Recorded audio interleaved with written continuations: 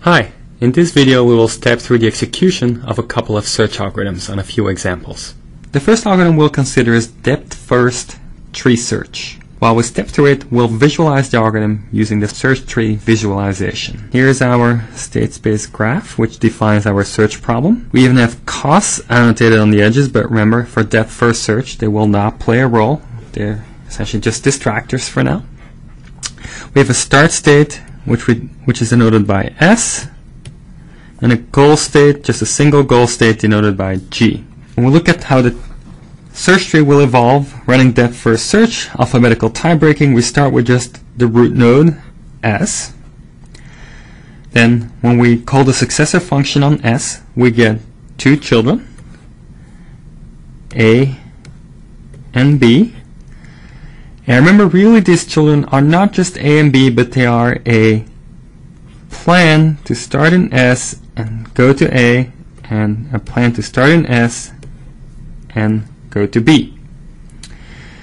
Then, once we are in A, which is alphabetically first compared to B, we will, after expansion, get C and B. Again, these are not just C and B, these are really partial plans, so what you have here is the plan to start in S, go to A, and then go to C, and the plan to start in S, go to A, then go to B. Depth-first search always looks at the things deepest in the tree first. There's two of them that are equally deep. Amongst the ones that are equally deep, it does alphabetical tie-breaking. B comes first alphabetically, so now it'll expand B. B has just one successor, C. So now we have C here.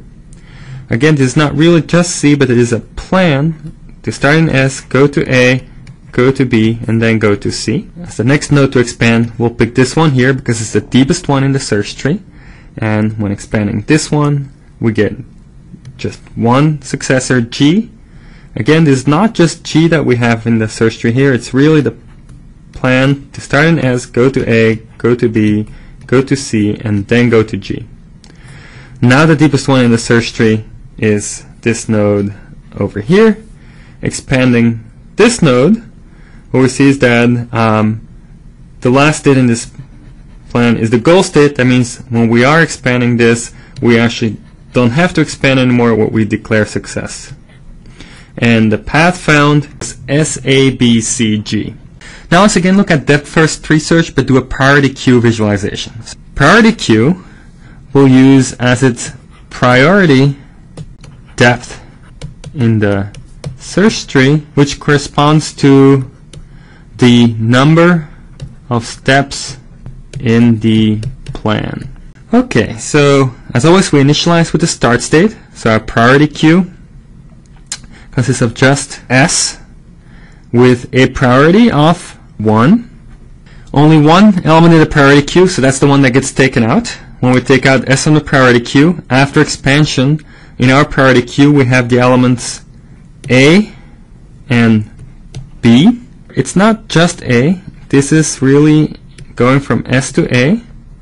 And for B, also it's not just B, it's going from S to B that we have on our priority queue. For SA, the priority level is 2. And for SB, the priority level also 2, because there are. We'll do alphabetical tie-breaking, which means we'll expand this one first, the one going to A. We'll take this element out and expand it. A has two successors, B and C. So we'll add two elements to the priority queue. There will be SAB, and the priority there will be 3.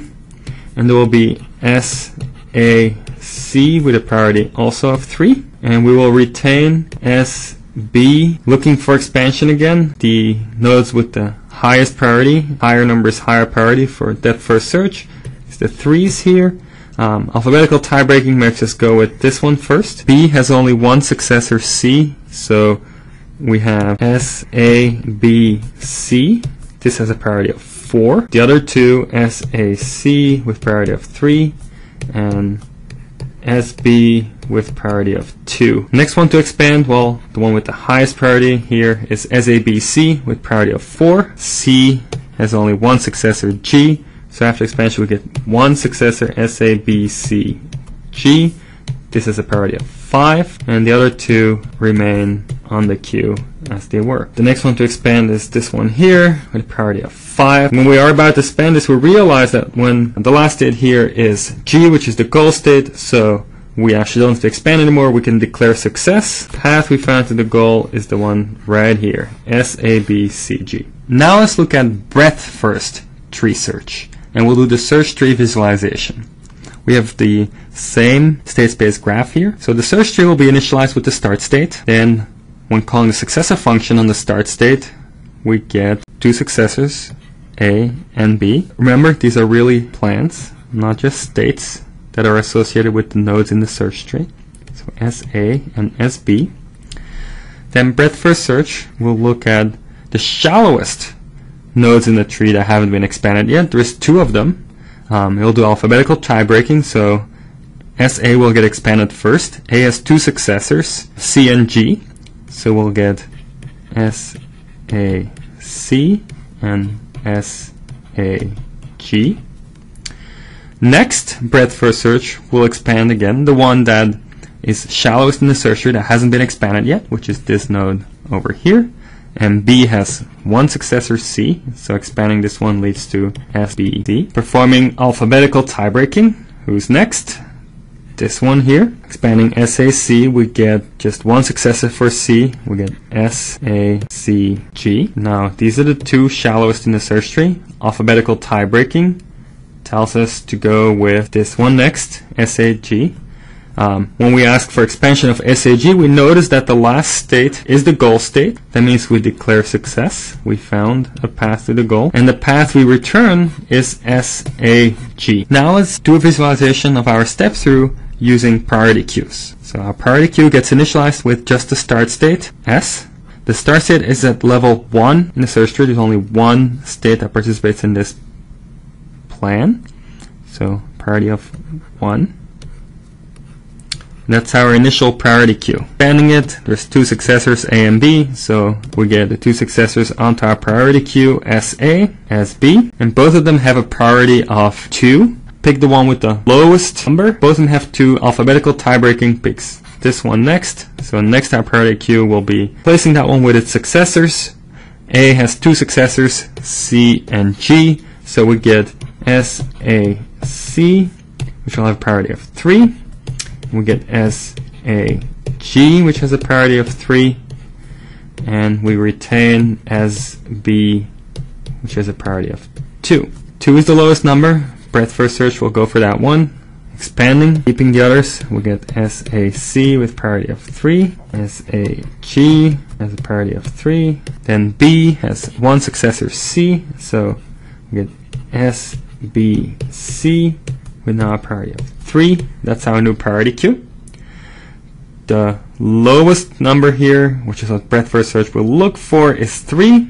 Alphabetical tie breaking puts SAC first, so expand that one. C has one successor, G, so we get SACG, which is a priority of 4. We retain the other 2.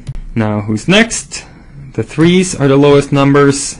SAG is alphabetically before SBC, so we have SAG first. Oh, last one here is a goal state. That means we declare success, and we return SAG as our path found by a breadth first tree search.